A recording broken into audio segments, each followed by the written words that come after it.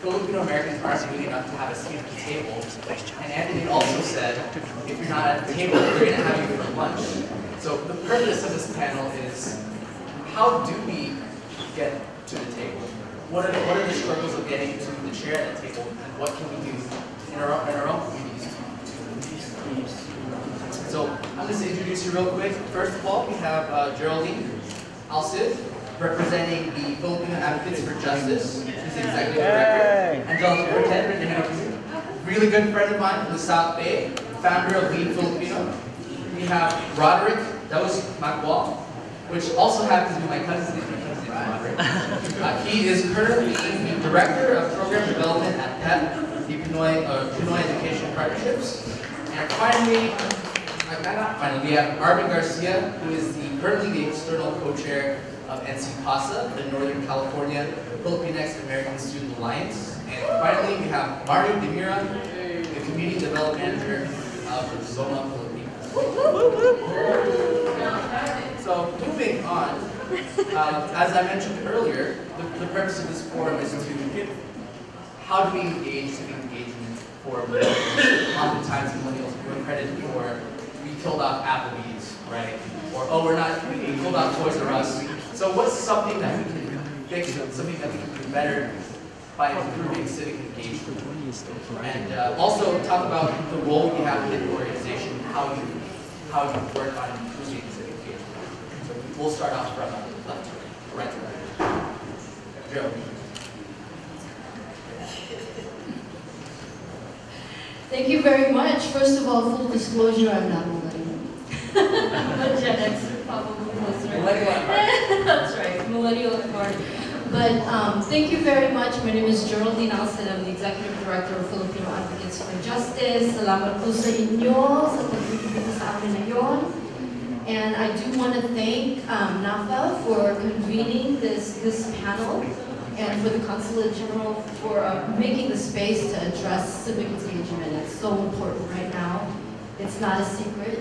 We are living through unprecedented levels of crazy with an anti-immigrant, an anti-woman, an anti-LGBTQ, an anti-climate, anti-truth administration with questionable legitimacy. But I'll stop there because I can go on forever. However, we also have been seeing an awe-inspiring response of people coming out and being engaged nationally.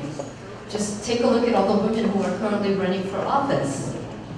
So for Filipino Advocates for Justice, it's been a very busy year of fighting back, while we also grow our capacity to fight back, kind of like driving the car while we're building it. But FAJ is actually a 45-year-old organization. We're based in Oakland and Union City. We were originally founded in response to the discrimination Filipinos were facing post-1965 Immigration Acts, when we were coming in great numbers. FAJ, what we do, we offer a blend of direct services and organizing and advocacy. The people that we meet, they normally come to us for assistance with, for free naturalization assistance, or they're looking for help with a wage theft claim, or young people who are looking to engage in our prevention or in our leadership development programs. And buy-in, for the most part, is very much a guiding principle and value of our work. But to really more accurately describe FAJ and what we do, it's really equal parts of Bayanihan and Makibaka. We serve and represent those who are most vulnerable in our community, who have been shut out of the political process, and really have had little or no say in the decision-making of policies that harms them, harms their families, harms their neighborhoods, and harms their communities. And our services and programs, they serve the youth, newly arrived immigrants, low-wage workers, and families, all often overlooked because they are either unable or ineligible to vote. So we work with middle school, high school youth, young adults, tenants, caregivers, and what we do is we enable them to see themselves as leaders in the community with ability to affect change. My name is Roderick Das-Maxwell. I'm the Director of Program Development for the Pinoy Educational Partnerships. I guess I want to start off with this first. Dang, this is beautiful. You know, a lot of times when they say like Philippines is a very, very poor country, but dang, are we wealthy in such culture and such power right here. To have like a movement right here, to have folks that are elders, to young folks, to college students, people aspiring to do politics, this is powerful. So I hope this generates some sort of energy moving forward. With my organization, with PEP, we've been around for, 16, 17 years. And basically our program is an education leadership pipeline where we teach teachers how to teach ethnic studies, specifically of Filipino-American experiences. And one thing about, we were talking about civic engagement. Of course, one of the reasons why we started PEP was because there was a shortage of teachers that looked like us. Right? Ruby Barra got that song, Us, right? And it was about, we didn't have representation in those things. We didn't have representation in history books. So what we had to do was we had to do it our own damn self. Right? We have this one quote we always talk about, and Ate Alison or Alison Tintiang, who's the founder of PEP, said, we grow our own hope. Right? If we can't rely on society to do it for us, then we got to do it on our own. It's about self-determination. I've got my family from SF State right there, with the birthplace of the Third World Liberation Front, ethnic studies. And one thing that we learned is we have to grow our own hope. Right? We're the only college of ethnic, or school of ethnic studies. And what makes a movement is not something that's just sectors, but it's a movement where we can go generational, and that's what we do, right? We teach teachers how to teach Filipino-American studies from kindergarten all the way through college. And then as myself, as an instructor at Skyline College, the combined learning community, that is the biggest challenge. Is I see students that are from straight out of high school to a Lola in my class. So how do I build the bridges? It's our commonalities of experiences, but we have to grow our own hope. And part of that hope, Assemblyman Bonta talked about history. History is our power, right? And in my dissertation, I wrote about like, man, history is power, okay? And I used to watch this show called Heroes. Anybody watch Heroes back in the day? Nobody knows. Okay, Google it. All right. And in the beginning, they were like, save the world, save the cheerleader. And then one of the other quotes was like, if you don't use your powers for good, then you're not a hero. If history is power, then that's our superpower. We are informed by the histories of our struggles of our people, and that's a responsibility. Right? That's our bloodline. That's what Kendrick says. That's our DNA. Okay, so how do we use that DNA to invoke and inform the youth to change the world? So I think that's one way to get civically engaged. Is history is power. Grow our own hope.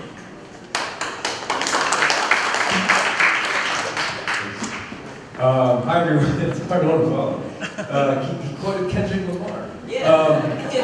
I was going to quote you, no?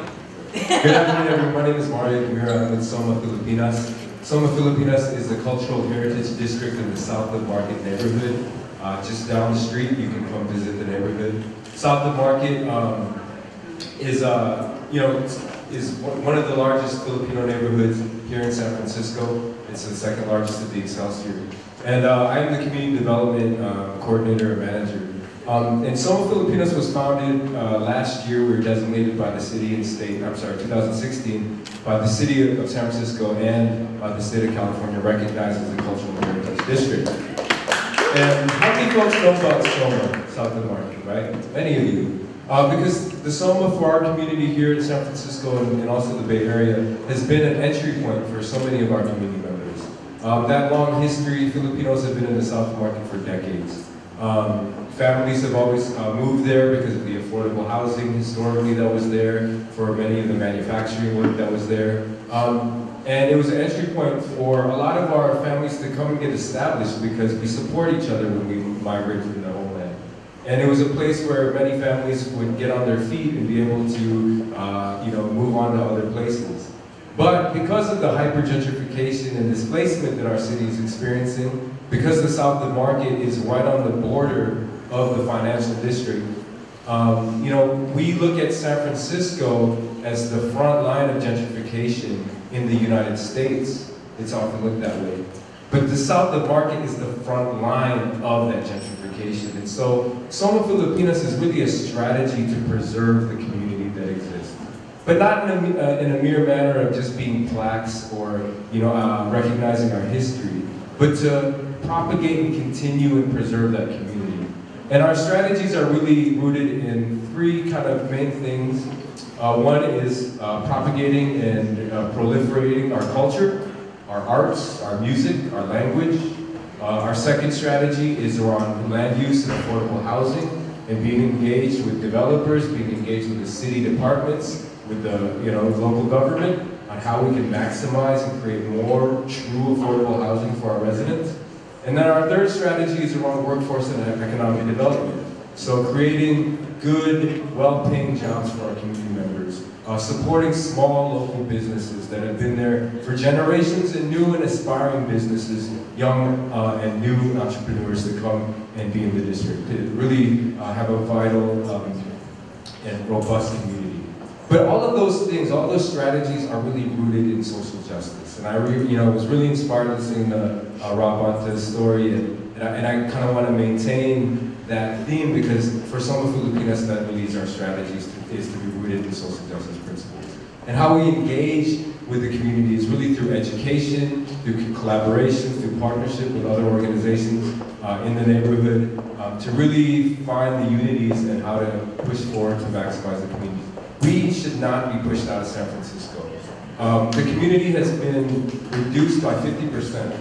There used to be 5,000 Filipinos in the South of Market. After 2010 census, it was down to 2,500, right? And so we see this trend. We have a history. Our manongs, our manangs, everyone has a strong stake and roots in San Francisco. We built the city just as the Irish, just as the Chinese, and many other immigrant groups, and we deserve to be here and stay. So that's one of our main goals.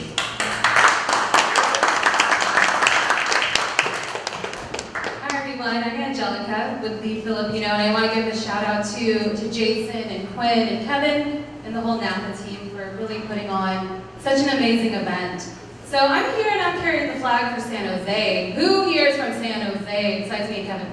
Hey, hey, awesome. So We Filipino, we are a volunteer-run organization based in San Jose, and we are a baby. We were founded by me in 2015, and the goal and the heart of the organization, we work with college students, young adults, and families, all in San Jose and the other 14 cities down in Santa Clara County, to really involve and engage Filipinos and Filipinas all around the civic leadership and public service piece. So it's something that's super near and dear to me. With Santa Clara County having the 4th largest Filipino and Filipina population in the state of California, I felt that there needed to be something around activating and sparking these conversations. And this table that we talk about in the abstract, right? We need a seat at this table, more Filipinos and Filipinas need to run for office, appointed positions. I didn't know what this table was. It was super abstract to me. And so, back when I finished, I went to San Jose State, and I knew that I had about 2 career paths that I wanted to go down. I wanted to start a nonprofit organization, and I wanted to tie in the whole civic piece. So that's what I did. We Filipino, I'm shy sometimes to take any type of credit for starting the organization, because it has really been lifted and elevated and cultivated by a shared belief of folks down in our community, including students like Kevin, our moderator on this panel, Ian sitting in the back, and really just being a bulwark for our community and really addressing the need around the civic engagement piece. So when we think about our community and we zoom out, we look macro, meso, and micro, the theme and the spirit of Filipinos being underrepresented across all sectors and industries is something we hear time immemorial.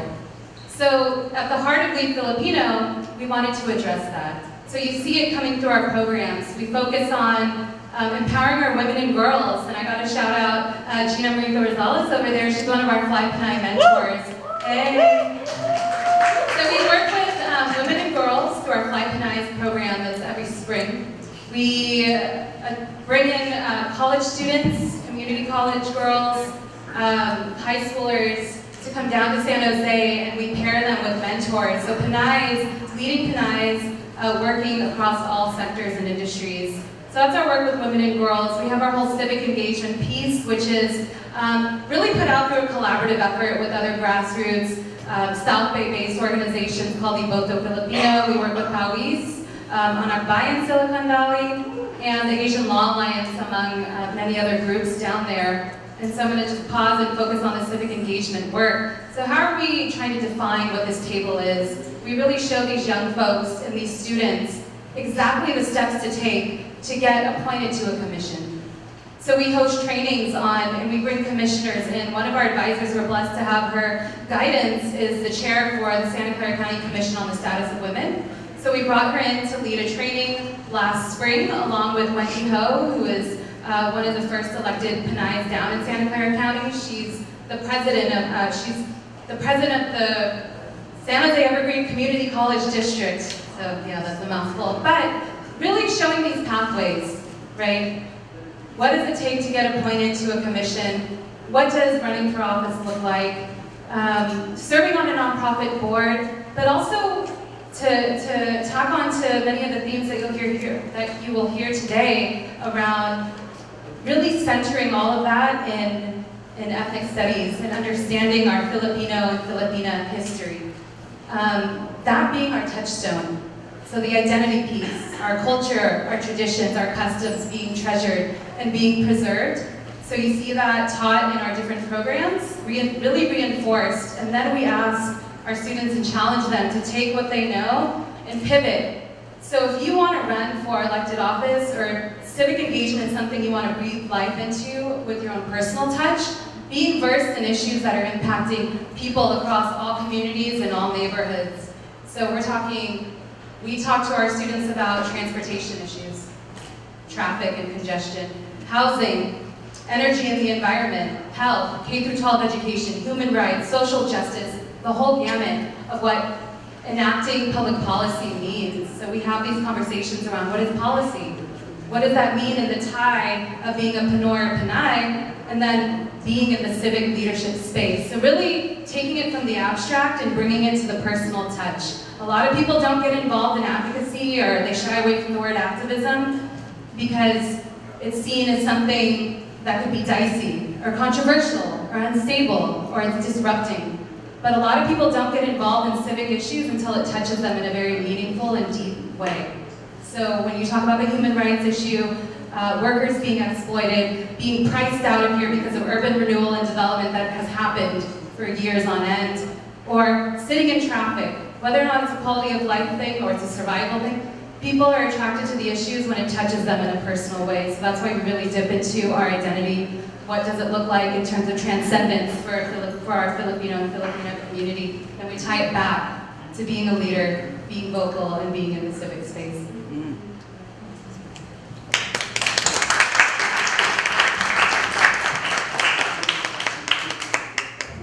I'm Arvin. I'm from Antipasa.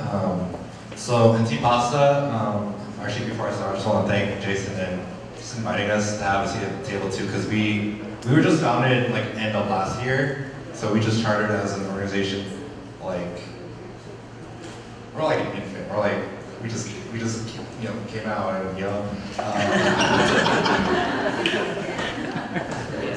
yeah. So but Antipasa, what we are, we are the encompassment of the student community among the collegiate level. Kind of came together to have this space where we can dialogue what we can do for each other and what we can do for our community. Because as students, we do so much. We're having a full load of classes. We're having, work part-time, as well as, being leaders in our own respective organizations as well. So we came together, to say, what can we do for each other? Like, our time to be I guess leaders is now, and what can we do to come together and give resources, as a lot of them were saying, a lot of second generations, college students go through college, they join these organizations, they put so much and pour out so much. So our organization is kind of us all coming together and seeing what we can do as a community, as a collegiate community, and how can we have our own seat at the table as students, whether we be civically engaged or some social rights issue that we all agree on, whether it be in our own education systems that may not support our organization or our own student bodies and don't understand our experiences as Filipino Americans, or some other type of issue that we can have this network and support. So that's what TPASA is, the gist of it, how we can come together as an alliance. But we are deeply rooted, or our mission statements, in both the history that we learned in our own ethnic studies classes at our respective universities, which not all of them have. One of our own issues that we came together is to support each other, because not each university in Northern California supports their Philap population. So that's just the way we came together, so we can support one another as a community, as well as what do we do after we graduate college.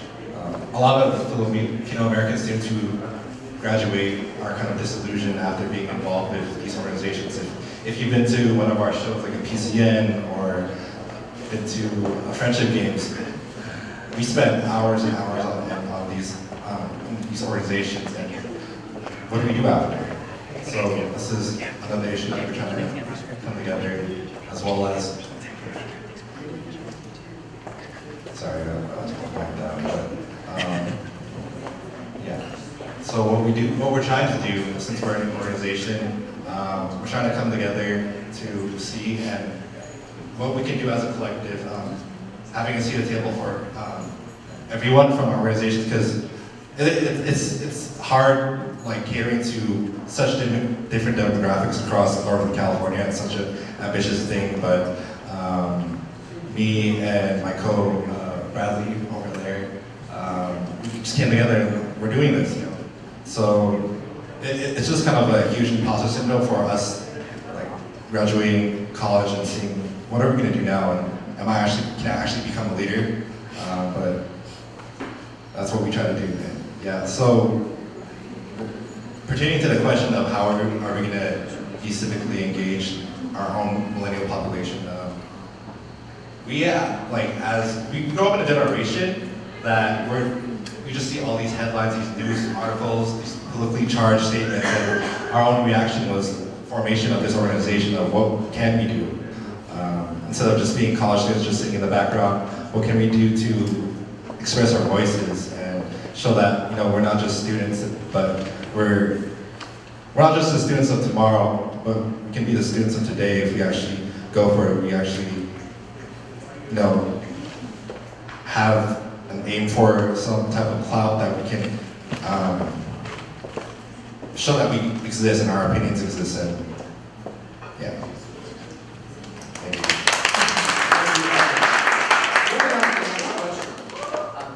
The Filipino American population is now 4 million strong, and many people don't know that nearly 1/4 or 1 million of these Filipino Americans are actually between the ages of 18 to 34, so around college age or young adults. And just as a show of hands, who here is a college student? Do I have my CSU East folks? CSU East Bay folks? SFA folks? Yeah? Folks? So one of the challenges that we have that Arvin mentioned was it's very difficult to get Filipino American youth into this mode of being civically engaged. What are the major issues that Filipino American youth face, and what do your organizations do to overcome them and get involved in them?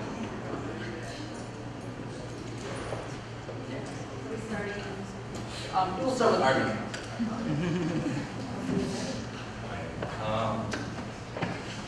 I guess my generation's we're really becoming vocal. We definitely take the fruits of, you know, the past leaders. Like I'm honored to be on the same panel with. Like, we take the fruits of that also, as well as the fruits of, La Monta and the legacy that the moms have, just kind of laid down for us that we're following. So we're a generation that, has strong opinions, but we just don't know how to always express them. What can we do for the community? What as students, my own experience being disillusioned once I graduated a few months ago. What do I do now? And how can I express my own opinion in a way that both pivots me towards a career path I can live on, but as well as doing something I love and want to, create for people who come after me as well. So it's definitely a challenge because we just don't know, and that's what we try to provide. And as organizations over here, that we're all coming together and we're dialoguing, we're speaking right here and right now. What can we do for a lot of these students? Because a lot of these students that, I remember organizations from Chico State, from Sonoma State, from Stanislaus, they don't always have communities or an administration that supports them. So that's one thing that we want to come together. What can we do to support y'all, and what can we do to, have our opinions expressed and have them on the table? Because we have so much we want to say, but sometimes it's just we need a space to say it as well. So.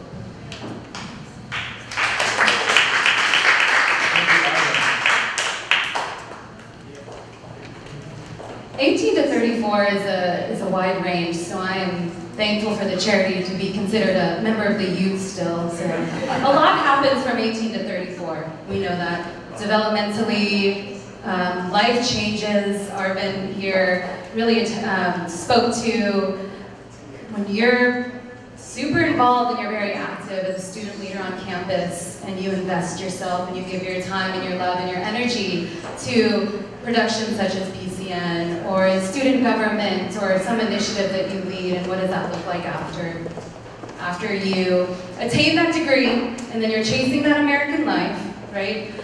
So what we did at Lead Filipino, I mentioned our Fly Pinay's work, and this takes place every spring. It's a huge summit. We bring in 130 to 150 college-age girls and Pinay mentors. But part of this work, we don't just take guesses and spitball as Lead Filipino about the issues that our community cares about. We do our homework, and for the past 2 years, we've led focus groups.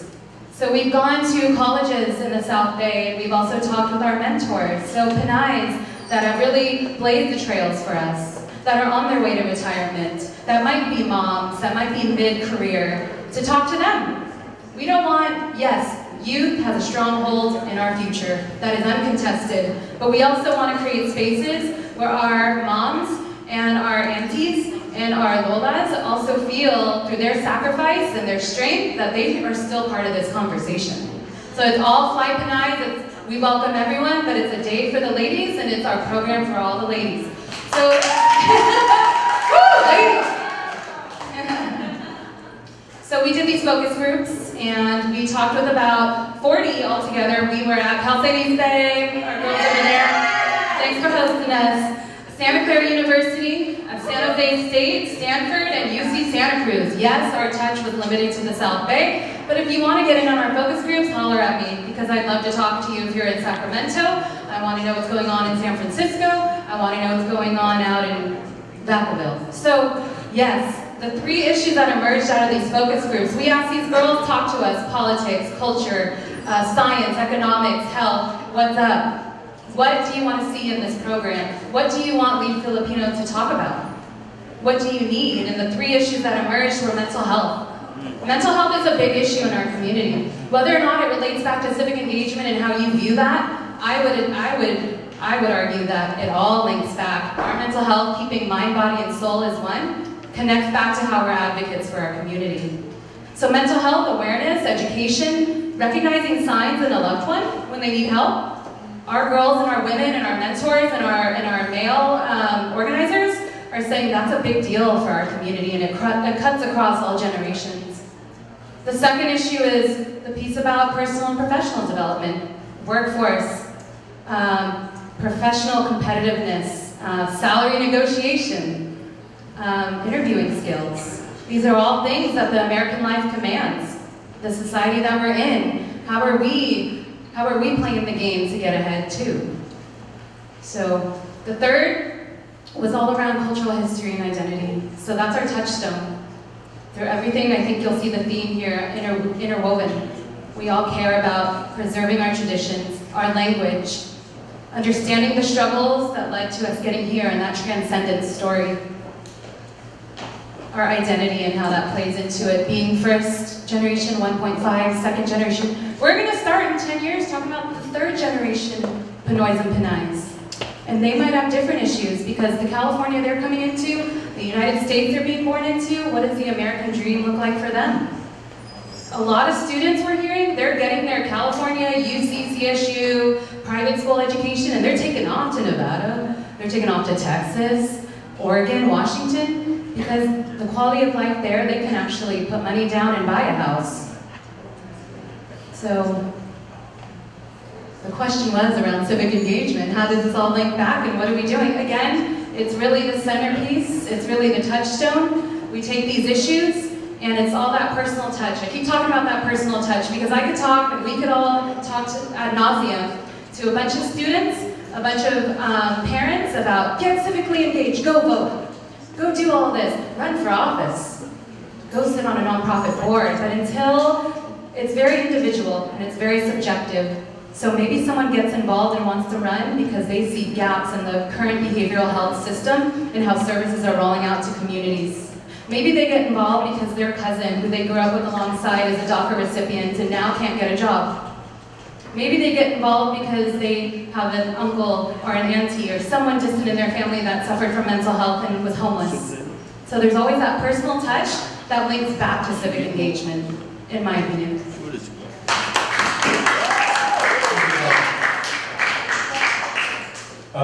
I think, again, I'm going to keep my comment more focused very locally on the Soda neighborhood. And so when we talk about issues impacting youth, I'm going to expand youth to being, actually like children as well. And in the south of the market, like one of the big issues, there's a school called Betsy Carmichael. Have you heard of it? Yeah, it's the only Filipino public school that has an education program, a language program in the country. I'm sorry, second. Thanks for the correction. But at that school, right, and it's majority of the students are Filipino immigrants as well. One of the major issues is around housing and homelessness. So about 25% of the students are considered homeless. And maybe not in the sense that we think of street homelessness where they're living on the street, but in the sense of living in kind of small cramped quarters with multiple families doubling up. And so we're really trying to engage with the city in working on expanding this classification of homelessness so that these families can get priority listed into the affordable housing system, right? So that's one of the main issues. Housing is just such a major issue for so many of our young people because it not only impacts them but their entire family. There's multiple studies about how precarious housing situation impacts all aspects of your life. Not just your kind of physical, but your mental and your family dynamics when you have precarious housing. And so for us, this is such a major issue. And again, with a neighborhood, with a community that is really developing at a rate that is extremely fast, but that does not really include our demographic, is extremely troubling. And so, I think in terms of how do we engage young people, so Soma Filipinas, we're more of a program, we're not like a membership organization. But we see what a lot of grassroots nonprofits are doing on the ground. And I want to give shout out to organizations like South of the Market Community Action Network. I want to give a shout out to organizations like United Players, West Bay, that are really doing great things to engage young people on these issues, that are doing great workshops on education, to really explain in a way that is that you can truly understand of how housing works, how the market works, how the city government works, and how they can insert their voices and take action to advocate for their community. And so I think those are really, it's key to have individuals and organizations that have dynamic people that can really break down the issues for folks and create really viable strategies for winning.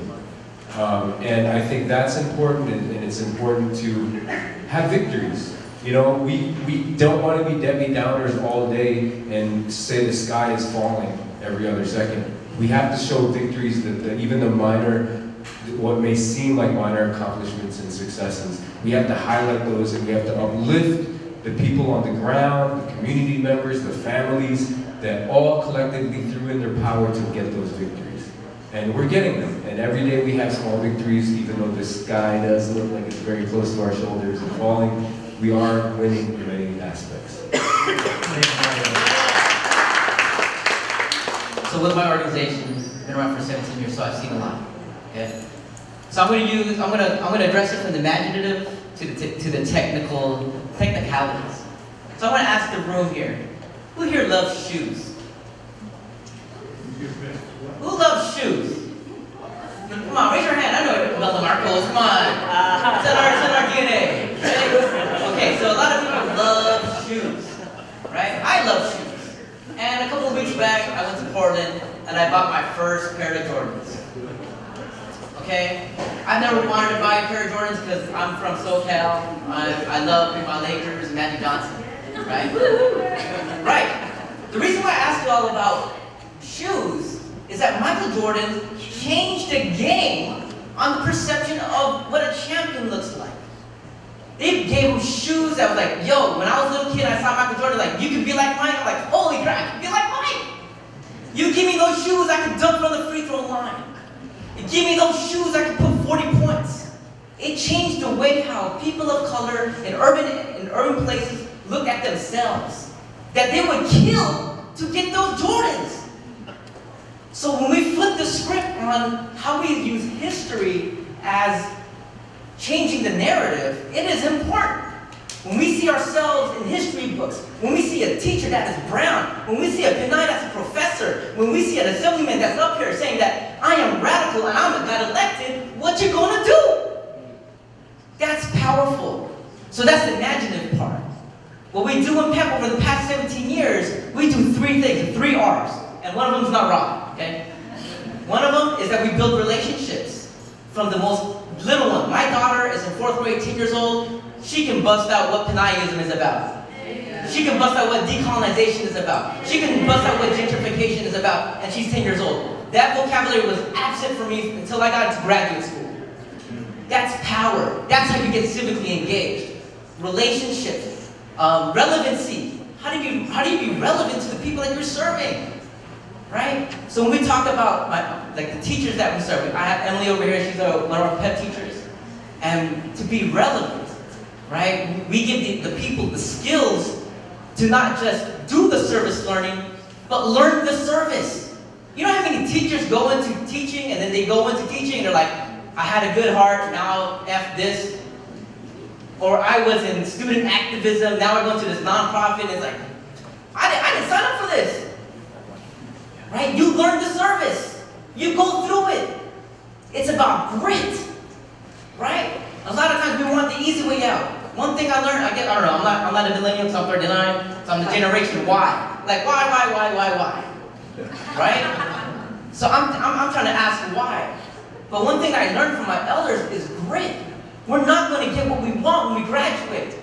When I graduated in 2000, I thought, boom, I got this degree. Because the narrative was always, Anak, study hard, get the education, there'll be a job there. Be a nurse. My cousin's right here. They both told us to be nurses. We said, F that, we're going to do our own damn thing. Right? And that's what we did. We got to trailblaze where we've never been before. We're like Star Trek. We got to be the Star Trek. We got to be the people that we've never been to. We got to go there. Well, people are going to be uncomfortable? F it. We're going to be there. Right? So relevance, responsiveness. Know what our folks need. Right? So when we talk about civically engaged service learning, we got to learn the service. It's about grit. Right? And on top of that, it's about swag. right? How do you spin your own self? This is from Kim DeValos, who's my colleague at Skyline College. She talked about swag, right? Your style, how do you enter the room? You know, I forgot what W is, but A is awareness, right? And then you got the G, you gotta be genuine, right?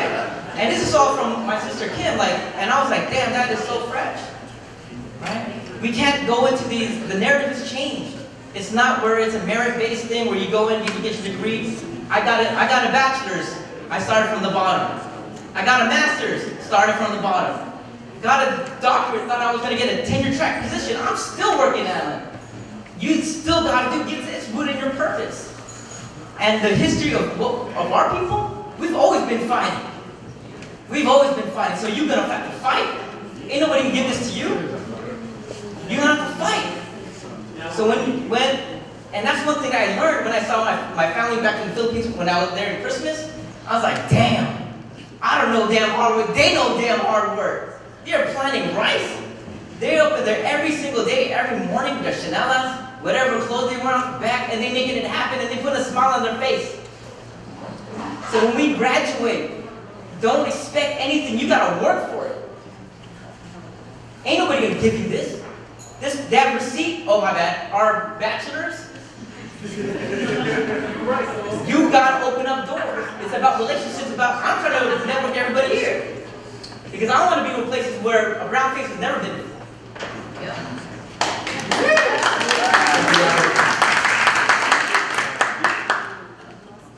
Oh, sorry. Civic engagement. That's the question after that. That was great. Some of the issues that our young folks are facing, for sure, in the East Bay, there's the rapid gentrification that's taking place. There's an affordable housing crisis. We've got young people who may not be able to afford college, but if they do get to college, they are saddled with loans when they graduate, and then have moved back to the Bay Area, wanting to live and work here, and can't quite make it out of their parents' house. In addition, we are facing mixed status households where we work with immigrant youth who are undocumented themselves or whose parents are undocumented. The immigration rights situation right now is depressing, and it really greatly affects the psyche, and it just manifests in this greater political frustration of the moment. But we go to where our youth are and let them lead in terms of what are the issues that affect them. So sometimes those are LGBTQ issues, inclusion issues, the policing of black and brown bodies, those types of things. But what we do is we first and foremost create the space for young people to be young people, to explore their identities, to be confused and not have to have these answers and feel the pressures from their families. We create just kind of a very welcoming environment where we do look at our identities and positive reflections of other Filipinos before us that we're able to see. You know, we talk about intergenerational conflicts. We talk about the cultural roots of stigma, mental health, and community wellness, and how those things are all tied together. So, in a nutshell, we also provide political education that's really a tool for empowerment for our youth. You know, the things that we do in, you know, our youth meet weekly, and some of the things that they do throughout the year. We do a deep dive on how to run a campaign. We do boot camps on how to register voters, how to go out, collect signatures to qualify a ballot measure. You know, we have our young people canvassing in neighborhoods and talking to the people who they live and share community with and phone bank with. Shout out to Armin, who's one of our super volunteers out of our Union City office. He does this. For sure. Super leader. you know, we engage and empower our youth to the point where they are feeling brave enough to stand in public spaces and speak to elected officials, speak truth to power, share things that we're not proud of. You know, we're not proud of not having enough money or having to do extra to make it, you know, to make it by. You know, so those are just some of the little things that we do that are technical. But our work, the way that we see our youth is we work with middle schoolers, we work with high schoolers. The younger our folks are, when they have that spark and they realize, like, look, I am important in this society, my voice matters, my family's history, my people's history matters. That empowerment at that young age, those are the young people who go out there, put themselves out there and inspire all of us to do what we need to do, which is show up for them, vote. There's many ways to be civically engaged. It really isn't just about voting. You know, Filipinos are great consumers who like Jordans, right? So we could use our consumer power to really affect decision makers, right? There's all these boycotts that have been going on and whatnot. We also talk to our public officials. This is a way that, this is a key moment, I think, for a lot of us in watching and witnessing the youth from the Parkland youth, and watching them kind of come of age as voters. Like, I'd be damn scared if I was an elected official, and you know, like, you've got this huge wave. You said 18 to 34 is like 1 million youth. I mean, you know, 0 to 34 is even bigger, right? So watch out. These young people know what they're doing. You know, they know how to organize themselves. They know how to analyze these complex social and economic and racial, like, situations with a fresh analysis that us older folks have kind of been afraid to talk about the way that they do, you know?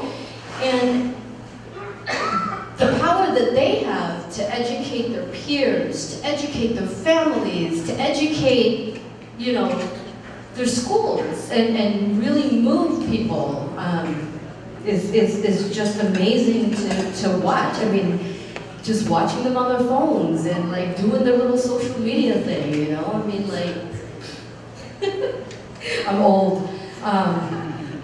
You know, but really it's because they realize that they are inheriting this mess. And they absolutely have the right to lead with that type of fire. So, thank you, Geraldine. So I want to ask one audience question. We have time for one audience question. Does anyone have any questions for the panel? Okay, I have a question. What would be in one sentence, some final advice for the Filipino American community in the Bay Area? In one sentence. Run-on sentence. Oh, could be a run-on sentence. We keep generally read it.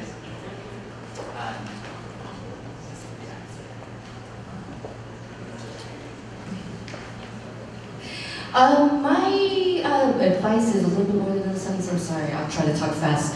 But really, it's to see our community beyond numbers, beyond voting propensity. I mean, like, I know this is a civic engagement panel, but like I said, our youth and our young people, our undocumented folks, our LPRs who aren't eligible to vote, they are equally invested in this fight.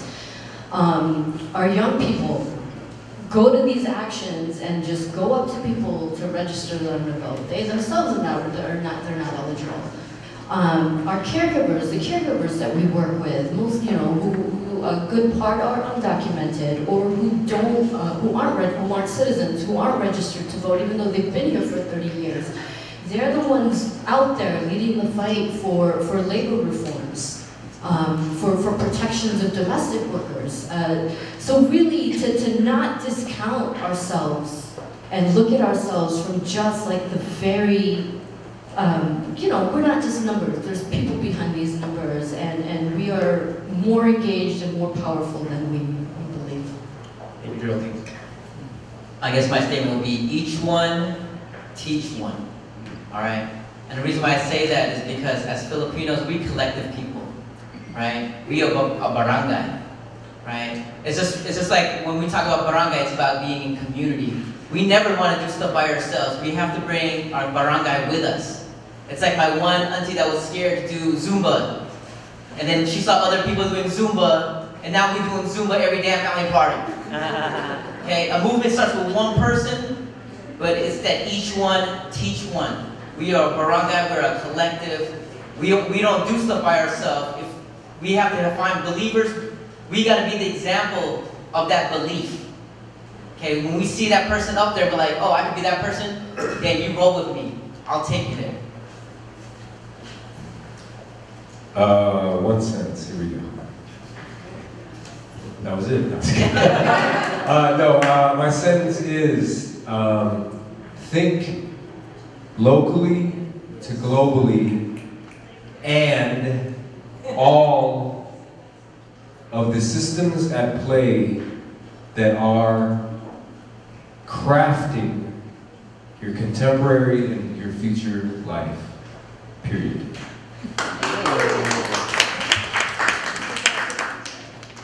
Don't talk about it, be about it. Oh.